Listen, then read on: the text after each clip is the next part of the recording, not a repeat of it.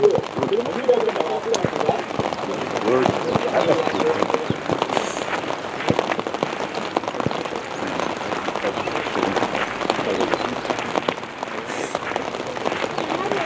we are playing our 10th game in the league. That is against Express, a team which beat us last season 2-0. We are going to play Express when they have just lost their last game against URA, and we played against Wakiso Giants away, which we won. It was a good game against for us. We won 3-0.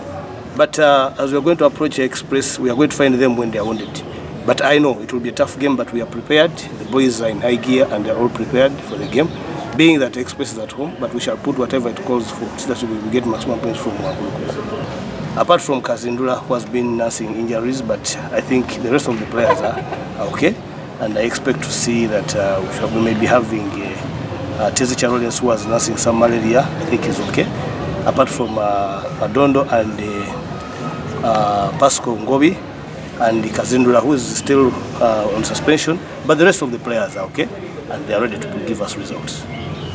Looking at the game we have tomorrow against Express, there is so much at stake, but we as players, we agreed we shall take every game at a time.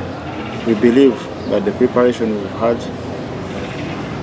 this week, preparing for this game, we believe that we are going for maximum points, and I believe the boys, they're in good condition, well prepared.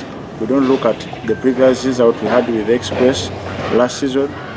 What we are looking at is how we are going to encounter this game, and what we are looking for is the 3 points heading into tomorrow's game. My urge to our fans, those who are following us from Ginger, I call them to come and support us in big numbers. Even those that we are finding in Central, we believe that this is our year, and we call upon them to come and rally the team behind, because we believe they are playing a big step into achieving our dream this season. We're not putting too much pressure on ourselves, but we believe them being behind us, we shall come out of Wankulukuku tomorrow victorious.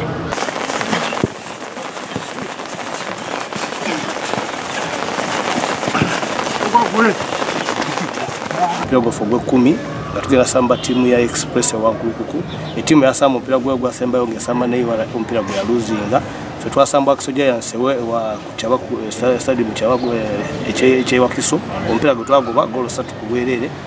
Nsubira tugenda samba mpira gunonga Express eri mu bweta bwa point. Nena fe nga twetaga points endala okubanga tuzijja ku Express kwawe okulaba nga tu maintaininga kifo kyaffe ku table waggulu. Oluvanyuma lw'okusamba nti Vipers yagoba mpira gwawe basembedde twagokulaba nga at naffe tubalekako difference ennungi naye nga nsubira nti mpira gya kubeera bulungi nnyo wadde Express eri waka naye naffe obundi tuweetaaga. Abasambi bange bonna balamu okuggyako Pasco Ngobi eyafuna injalo y'amaanyi ne Madondo Joel abatanadda wamu ne Regan Kalyowa ndoza kwatadde ne Kazindula Ibrahim eyafuna suspensions naye abasigadde bonna webali era mbasubira mu mpira gw'enkya. Samuel Kayongo Sekamate Omutebi Bull Football Club okutunuulira game etugenda okusamba olunaku olw'enkya ne ttiimu ya Express.